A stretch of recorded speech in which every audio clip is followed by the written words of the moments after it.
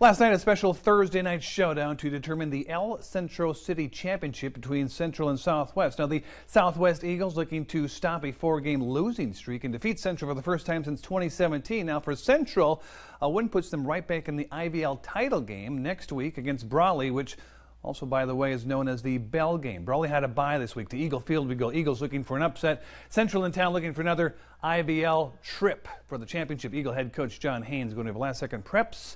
First quarter, Central quarterback Damian Rodriguez finds receiver Gavin Marini. Marini, he's going to be loose down the sideline. 50-yard score. Central would go on to win this one by a score of 42-0. They will now face Brawley next week for the IVL championship. Catch complete highlights from this game tonight on the Varsity Blitz. And Yuma Catholic football season-defining victory just propelled the program in PowerPoint rankings. The Shamrocks knocked off previously unbeaten River Valley last Friday, 29-26 on the road.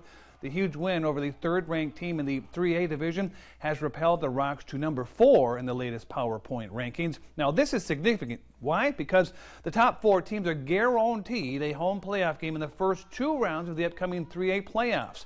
The Rocks play their regular season home finale against Kingman tonight. You can catch all the highlights again on the Varsity Blitz.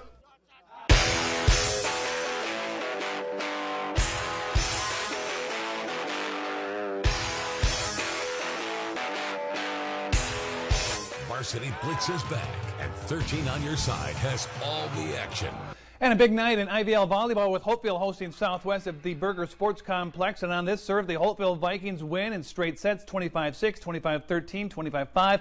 And watch this, head coach Chelsea Strom is going to get a victory shower as Holtville goes on to win the Imperial Valley League with an undefeated record at 8-0. They finished the regular season 25-5. A big thank you to Kathy Larios for the footage.